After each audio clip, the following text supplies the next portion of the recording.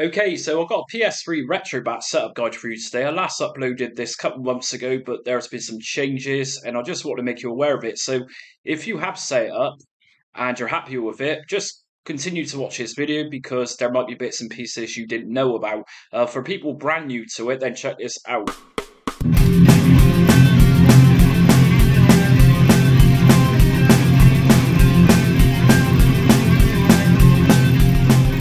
Okay then, so first things first, what we're going to need to do is download firmware, and that acts as a BIOS for Retrobat to read.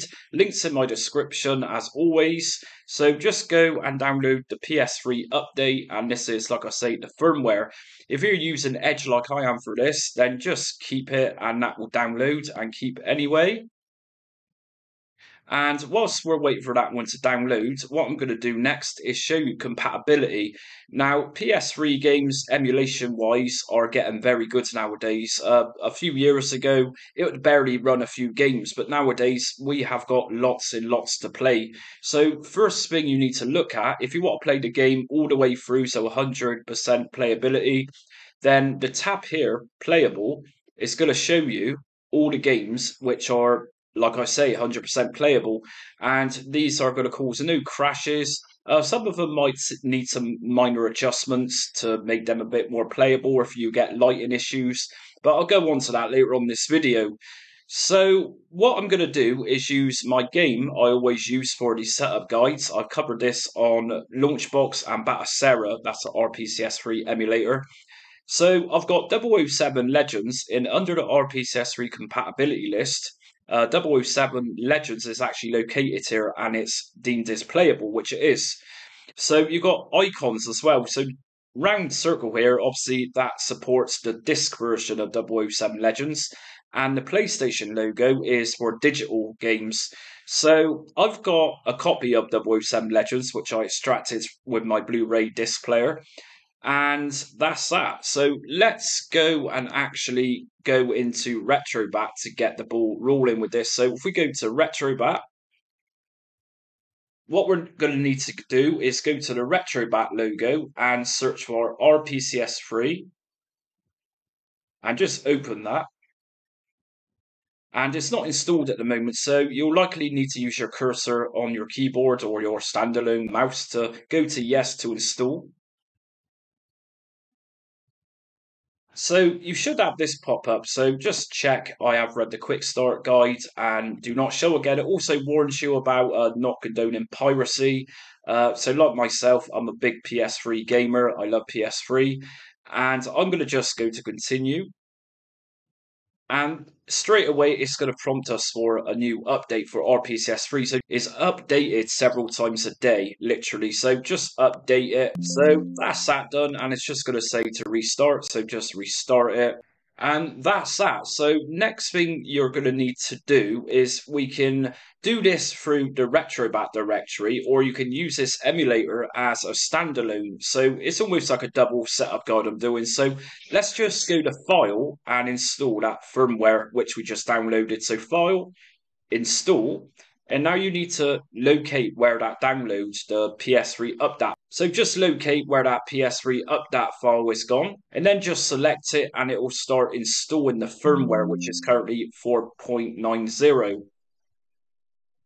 And you should get this come up then, compiling PPU modules. That's going to take a little bit of time, but don't close it down and let it do a spin. Sometimes it might appear to be stuck, but it's not stuck, it is doing stuff. So just let this be for 5 minutes or so. Okay, so once that PPU module process is finished, you're pretty much good to go with that part of it. So next thing I'm going to do is just close out of Retrobat altogether, just go to quit. And as you can see here, I've got my 007 Legends game on my desktop. In the file structure of this, how this rips from my disk, it gives you a PS3 underscore game. Inside, you've got a few different folders with files inside and so on. And you've also got a single file, SFB file, titled PS3 underscore disk.sfb. So what we need to do next is actually drag this game into a folder, and it's not going to be the ROMs folder this time for PS3. I'm actually going to put this into emulators folder, And what I'm going to do is just go all the way down until I come to RPCS3. And from here, there's going to be a folder called Games. If you just open Games up, what we're going to do is drag the 007 Legends Europe game I've got into this folder.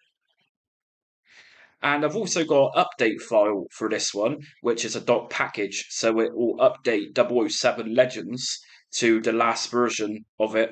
So once that's in there, what we're going to do next is head out of here, and we're going to go into the emulator folder again for RPCS3, and RPCS3 to open this up. And as you can see, and mine's already added, but to add your game, what we're going to do is go to File, Add Games, and from here you can locate where you've just dragged and dropped your game, which is in the Games folder, and just highlight your game folder and select, and that's going to have your game pop up inside of RPCS3. Like I said, you can use this emulator as a standalone, or you can use it through Retrobat, so double whammy really for that. What we're going to do next is install the update file. So, like I say, I've got the package file, which is the 007 Legends update, which was last released a few years back, probably longer ago than that. So to update your games, what we're going to do is check this out first. Under version, it will say update available, and this is requesting 1.01 update. So what I'm going to do to install the update is go to File, Add Packages Wraps EDATs, and then just locate your update package file. So let's just double left click on that. Do you want to install this package? Yes, and OK. And as we can see, version is now gone to the current version or the last version. Now, in terms of your update files, you need to look at the serial and also the ID number on your update package files. So they need to be identical. So just bear that in mind. Okay, so next thing we're going to need to do is go to the Retrobat GUI, so you can access this easily by right-clicking on the shortcut of Retrobat, open file location, Bat GUI, M3U creator, and what I'm going to do next is point this PS3 emulator path to where my game is located, and that's in the emulators folder for RPCS3. So just click on the horizontal dots just here, and just locate where your game is. So in my case, it's on C drive. And if I scroll down to my Retrobat folder, I'm going to then go into my emulators folder and then search for RPCS3. And obviously it's in the games folder we just put it into. And I'm going to just highlight this one, my game that is, select folder, scan, and this is what comes up. So under game name, just left click or double left click on this and just type in the title of the game, and that's going to generate the M3U file we need for Retrobat. So generate M3U. And as we can see here, we've now got 007 Legends.m3u. So let's just open up Retrobat again.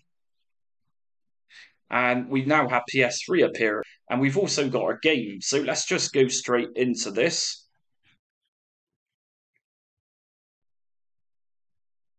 And there we go. So the first time round you load your games, it's going to take a little bit of time compiling what's called PPU modules. Similar process to what it was like just a minute ago when we was installing the PS3 emulator. So just bear this in mind. It's going to take a bit of time and just let it run its course.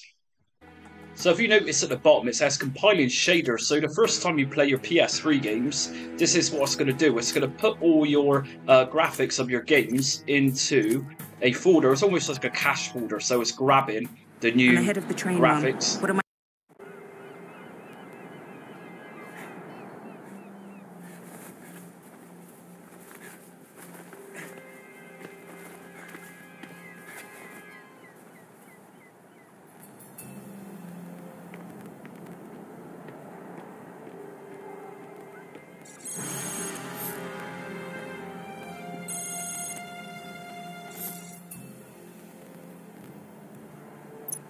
Bond here. So classic bit of Goldfinger with Daniel Craig oddly playing Sean Connery. But anyways, you can do more from here. So if we go to view options, advanced system options, this bit is going to be a lot more pressing on your hardware. So just make sure, if you're going to do what I'm about to do, just make sure your hardware supports it. And RPCS3 really needs a decent CPU and a really good graphics card too. So internal resolution is where you can bump these up. Now, let me just give you a tip. Not all games is capable of doing this. So, on some games, if you do this, you'll get weird artifacts appearing on the screen and your screen might go a weird color. Now, under game aspect ratio, most games for PS3, if not all of them, was by default set to be in 16 by 9. Of course, the PS3 era was the start of HDMI catching on, and so 4 by 3 ratio was a thing of the past at that point. So by keeping this to auto, 16 by 9 is going to just appear. So just leave that be. And under advanced settings, visual rendering, again, dependent on your hardware specs, if we go to anti-aliasing, yes, put this to yes if you can, or obviously just leave it to auto. Retrobat is going to read this to go to yes, even if you leave this on auto or press yes. So anti-aliasing is going to do what it says. It can fix some visual artifacts in some games, and of course, it might not work on all games. Right color buffers. Now, some games with broken graphics, that type of thing, might require you to put this to on. So just press yes if any of your games do that. Anastrophic filtering is a case of filtering and scaling your games so they look better. So again, if you've got the hardware to support it, then go to 16 times or 8 times or whatever. I'm going to just put mine on 4 times for this. And under screen sync, I'm going to just put this one onto yes. And under drivers, if any of your games doesn't work, then there's a good chance that, say, OpenGL might be required to run some games. Generally, under auto, it selects Vulkan, and I find this no problem at all for the few games that I run. And your other settings here, things like emulation, some of these options might need to be put onto yes or whatever. And that's a case of going to the RPCS3 Wikipedia and searching your game. There's going to be hints and tips on there how to get your games working if they don't work or they got broken graphics or whatever. So with these settings now applied, I'm going to go back into the game and see how this one runs. And like I say, the second time around, it's loading PPU modules just like that. So it's just a one-time process.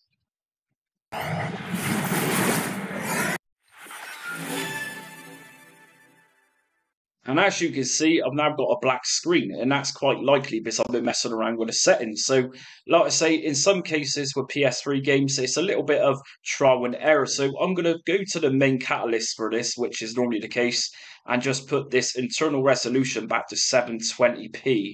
And let's open this one up again. And there we go. Fixed. So like I say, with PS3 emulation on RPCS3, sometimes you might have to dig in and find how to set specific games up.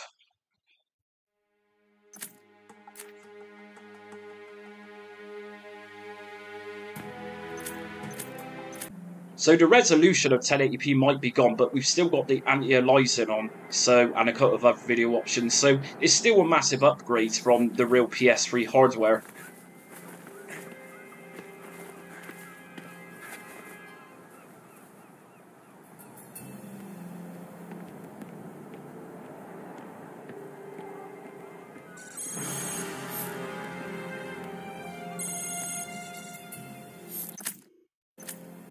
And there we go. And to quit out of this emulator, Retrobat, I'm just using my PS button and just going to exit.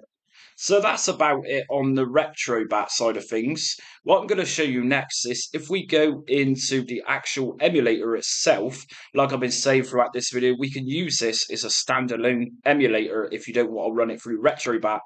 So you can make a shortcut of this. What we're going to do is just go back to emulators and RPCS3.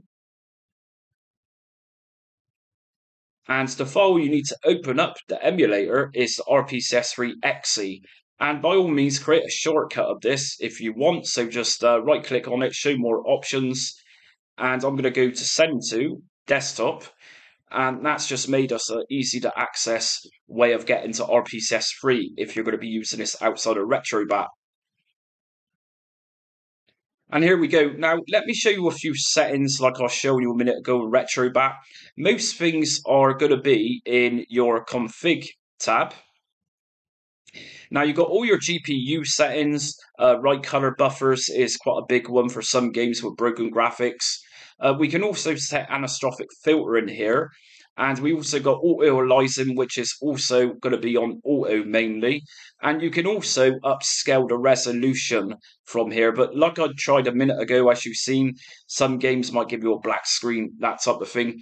So let's back out of here. And finally, I'm going to just tell you, every day, go to the help and go to check for updates. And because I downloaded this just a minute ago, it's not got an update. But guaranteed in a few hours' time, it will have an update. So just bear that in mind. So that's it for my PS3 Retrobat tutorial. Obviously hit notifications and also subscribe if you like this. I'm always updating my channel with new Retrobat guides as well as Batacera, Launchbox and also RetroArch. Be sure to check out my membership option, which is fairly new, and I've also got a store now with cool merch in it.